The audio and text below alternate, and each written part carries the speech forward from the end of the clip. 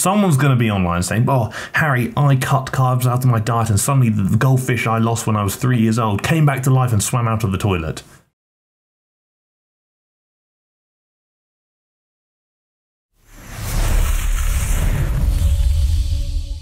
So you know, we're going to do something a little bit different because I see so many nonsense myths and misconceptions floating around the industry, and to be honest, many of them are promoted by influencers you may well follow. So you know what we're going to do?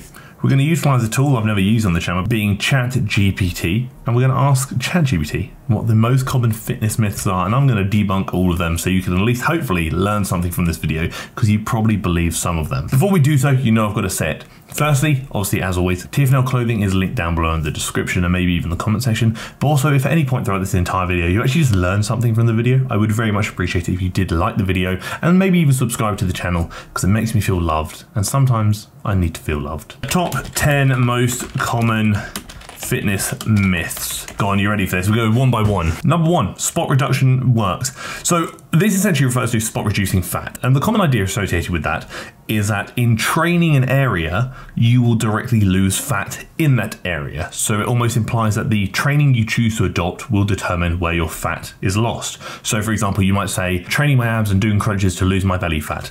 That doesn't work. Someone's going to say, oh, this one study said that it might, but give me more than that. I need more evidence, more data. We have years and years of proof that this doesn't work. One study that says it might do something somewhere isn't enough. Fat loss and fat gain, or essentially where you gain and lose fat, is actually largely genetic. Training certain areas will not make you lose fat in that area. If you want to actually lose fat in a pretty consistent and sustainable manner, eat less, move more, maybe lift some weights as well. The fat will come off eventually, and everyone's going to have a stubborn area which is harder for them to lose fat. That's normal, and that area is probably going to remain stubborn until you get really quite lean. Carbs make you fat. I'm going to get some really nasty comments because I did a video where I spoke about maybe Daisy Keach or Abbey Sharp, because one of them promoted something about not eating carbs. It's probably not Abbey, it's probably Daisy, which means because I've mentioned her name, she's probably be in the title and the thumbnail now, which is quite funny. And someone came for me saying, oh, Harry is wrong. Harry's a horrible person because he doesn't think carbs are the enemy and that we need to shun him because he's a bad man. All I said was you don't technically need carbs to survive, and looking at like literal senses, they are not a essential macronutrient like protein, fats they are, but carbs and alcohol aren't. But I would never cut them out, and I said carbs is what I use as my primary energy source because quite frankly I train a lot. It's going to help my performance. It's going to help with just my existence in general. So I just said you don't need to cut carbs out because they're not going to make you fat. What's going to make you fat is eating too much and not moving enough. And then someone basically went mad about it, saying I was the enemy. Someone's going to be online saying, oh, Harry, I cut carbs out of my diet and suddenly the goldfish I lost when I was 3 years old came back to life and swam out of the toilet. You're being a silly sausage. Cutting carbs isn't magic. Carbs are just quite an easy macronutrient source to reduce when you are in a deficit. So that's why people lean towards it. But again, I would never personally cut them out because you just don't need to, and it's not going to do you any favors if you do. Lifting weights makes you bulky. I actually think this is less of a common myth these days because I think a lot of people understand that it doesn't. A lot of women used to present to me, especially when I was early on in the industry, oh, if I lift weights I'll get too big. Honestly, I tell you now, if lifting weights made you too big, we'd all be absolutely jacked and massive. It's not that easy. Building muscle is not that easy.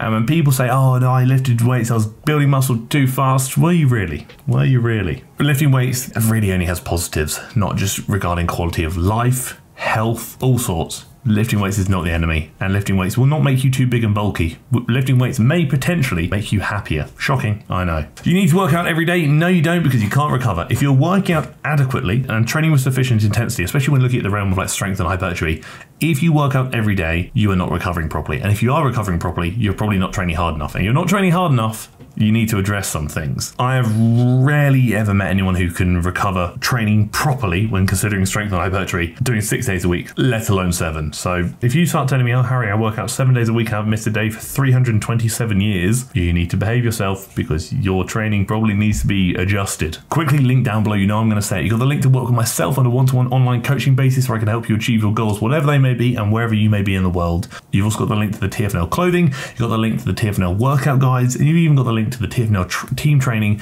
which for less than $1 a day, you can follow a pretty spicy workout plan either at home or at the gym, which I've created for you, and can even talk to me in the message board if you want to. But again, as always, all of those things linked down below. You should only do cardio for weight loss. Absolutely not. Do I do cardio? No, I do not, because I eat so much food I just don't want to eat more of it. When looking at health, digestion, cardio is not a bad thing. Honestly, yes, lifting weights is going to have a cardiovascular element to it because your heart rate is going to increase, but doing designated cardio, even in the form of like incline walking or going for nice active brisk walks where you're getting more steps in, is going to do you wonders when considering digestion after meals, but also considering, like I said, general health and just heart health.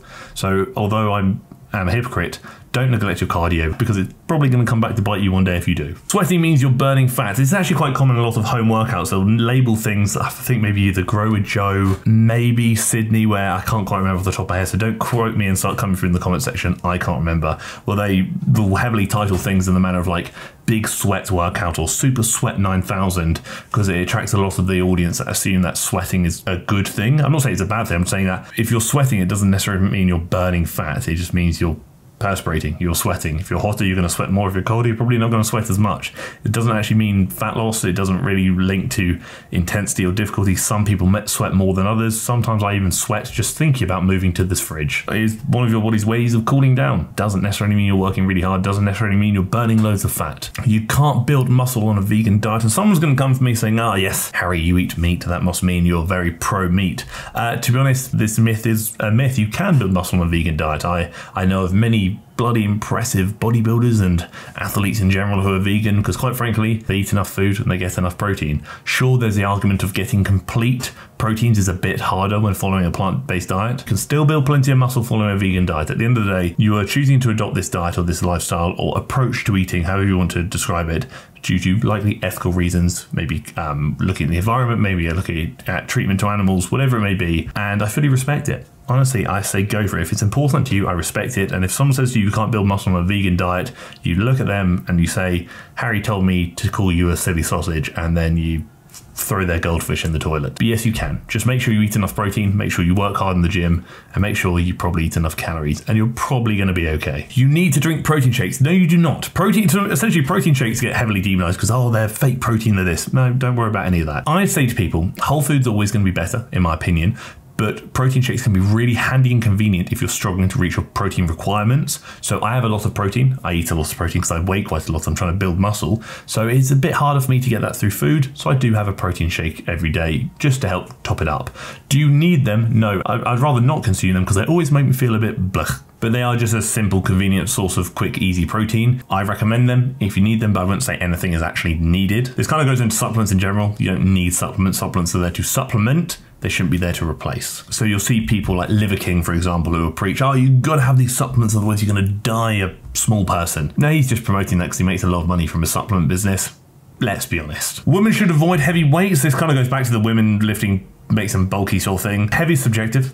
Strength is relative. What I say there is, if you want to build muscle, you need to get stronger. To get stronger, you're going to have to progressively overload. To progressively overload, you're going to have to do more reps and lift more weight eventually. And quite frankly, if you're doing that and training to, if not close to failure, eating enough, you're probably going to build some good muscle, which is probably why you're lifting weights in the first place, to build some muscle and to potentially even look even better. Heavy weights aren't going to harm you. Heavy weights aren't going to kill you. What's going to harm you is doing the same thing every day, not pushing yourself, not progressing, and feeling pretty bad about yourself because you haven't made any changes in the last year. You can out-exercise a bad diet. While exercise is important, nutrition plays a significant role in achieving fitness goals. Healthy diet is crucial for overall well-being and performance. Yeah, no, I'd align with that in the sense that, for example, let's look at the context of weight loss. It's much easier to eat less than it is to move more. So if I were to say eat 1,000 calories less, that's relatively achievable in the sense of 1,000 calories might be for some people just a meal. Where if I say to burn an extra 1,000 calories a day, you're probably going to have to run for like an hour and a half, maybe even longer.